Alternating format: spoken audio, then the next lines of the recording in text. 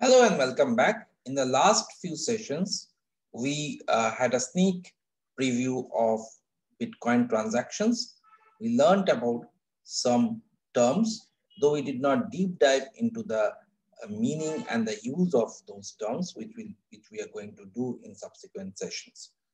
We also learned about some of the trivia around Bitcoin. In this session, we are going to have a sneak preview of the working of a blockchain using a toy demo. This toy demo has been developed by Professor Anders Brownworth, and I am grateful to him because he has made this demo public along with the source code. So anybody can use it actually. And we will use this demo to understand some of the basic functions. So you can you can go to this website, andersbrownworth.com, and here you will see there's a visual demo of the blockchain technology. Let's go over here. We'll understand it in the form of a toy. Again, we may not understand all the aspects or all the complexities, which we are going to discuss in subsequent session, but it will give you an idea about how a blockchain internally works. We'll go to each of these functionalities one by one. So the first functionality called hash. If you remember when we did a sneak preview of the Bitcoin, we saw that every transaction has a hash and every block also has a hash. What is the use of hash? Again, we'll learn about this in details in the science of blockchain, but here we'll just know what a hash means. A hash is a one-way encrypted data. Means that if there's a data over here, this data can be hashed in such a way that if somebody has the hash and not the data, it is almost impossible for the person who has the hash to derive the data from the hash. Hash has various properties. For example, two data cannot have the same hash. To be more accurate, the probability of having the same hash is very low for two data. One data cannot have two different hashes. It is a unique hash for every data. So similarly, there are some unique characteristics for a hash, which again we'll discuss in greater details in the science of blockchain module. And we will also know that how these properties can be actually used for using in blockchain and to ensure certain characteristics that we said are very important for a blockchain. Here, for example, if I just write any data, the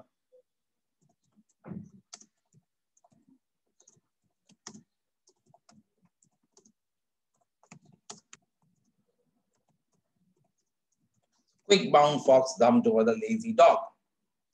So you see that the hash has changed. Okay. If I change this data even by a small amount, let's say I just put a full stop over here, the hash will completely change. So it is difficult to figure out from these two hashes, this hash and this hash, that these two actually are derived from two sets of data which are largely similar. The only difference being a dot at the end of the line. Also, whenever we change, we use the same data, okay, again and again, it will always give me the same hash. So if I write it again,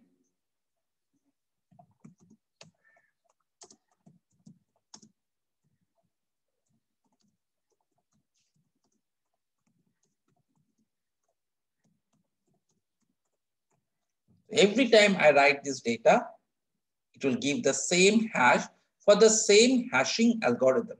So there are various popular hashing algorithms.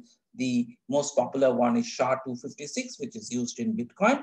So as long as you're using the same hashing algorithm, every time you input the same data, it will output the same hash. And it's almost impossible to decipher the original data if you have knowledge about the hash. So its hash is called a one-way encryption. It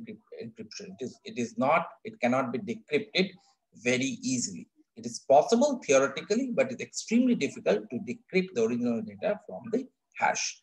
Now you may say that what does this data contain? In case of a blockchain, in case of Bitcoin, obviously it is not a quick brown fox jumped over the lazy dog. It might be some transaction data, it might be some data about assets, etc. So what does this data contain? And is the data always in this format, or there's a tabular format? How is the data formatted? So these are some things, again, we are going to discuss as we go along, that what is the data that is actually going to be hashed. But the whole idea of showing you this toy example is to show how a hash works. Now we'll go to the next module, which is the block. If you look at it, look at the whole concept of block, you will see that every block also has a data. So let's put the same data.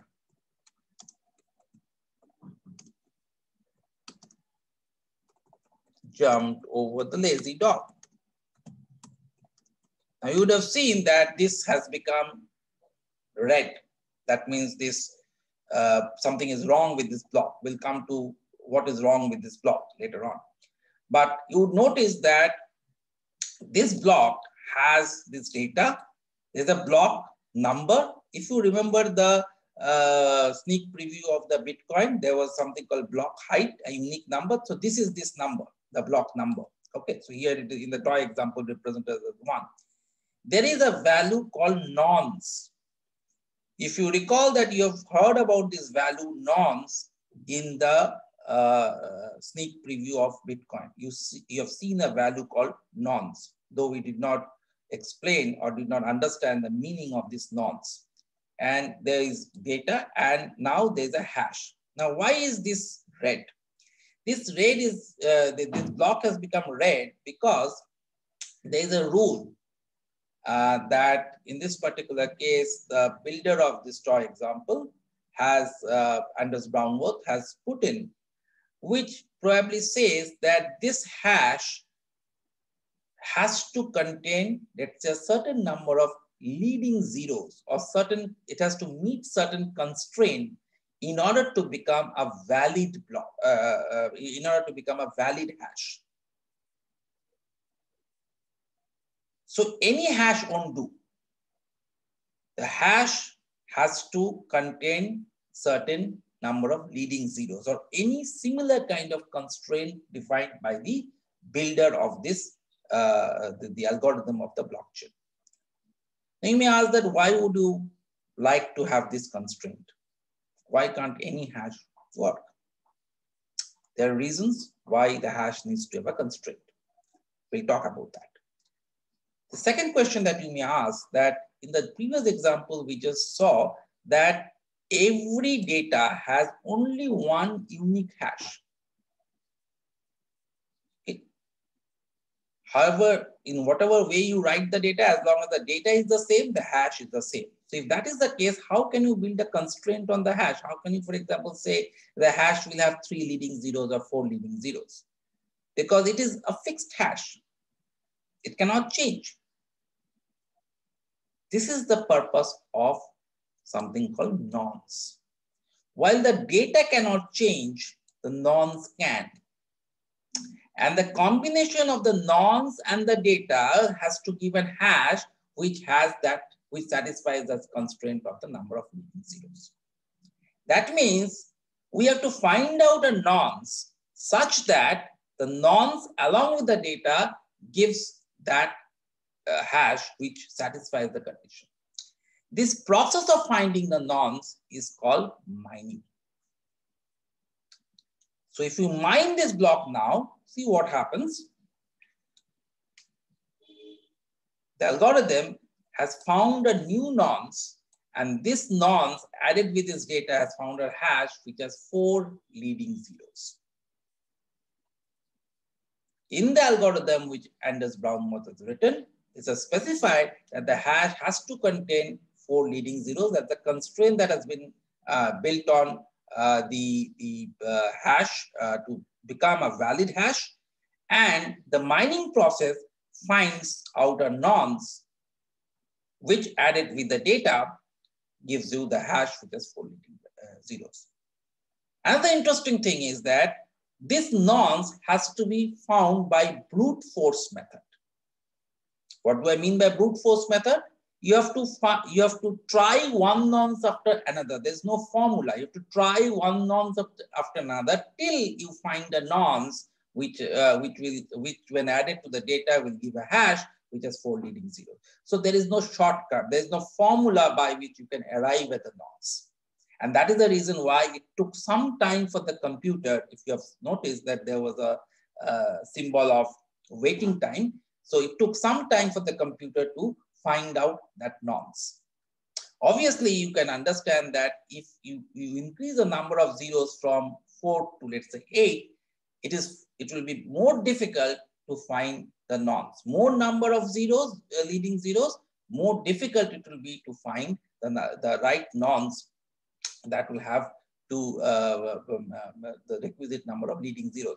It is like saying it is more difficult to hit upon an instance where you have, let's say, 2 dices and both these dices will have 6 compared to 1 dice having a 6. The probability of 1 dice rolling a 6 is 1 by 6, but both the dice rolling a 6 is 1 by 36. So it is more difficult to get 2 6s by rolling simultaneously by rolling 2 dices compared to getting 1 6 by rolling 1 dice. So you have noticed in the sneak preview of the Bitcoin transaction, there's something called a difficulty level.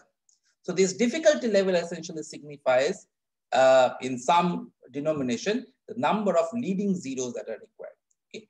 And more number of leading zeros, more difficult it is, which means that the computer has to work harder to find out the right nonce that will give you the requisite hash. You may ask the question, why all of this and why make it so complicated? Why do I need to have a nonce? Why do I need to have a certain number of leading zeros? Why do I have to make this whole process so difficult? There are reasons for this, and we'll talk about these reasons when we study the science of blockchain in detail.